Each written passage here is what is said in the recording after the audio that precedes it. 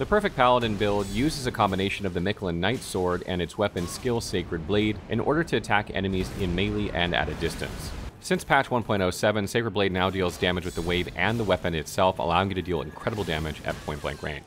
Additionally, we use the Haligtree Knight Shield in order to do block counters easily, and the style of this shield works very well for a Paladin. The Clawmark Seal is also an addition to this build since we have both Strength and Faith, allowing you to cast some incantations rather easily.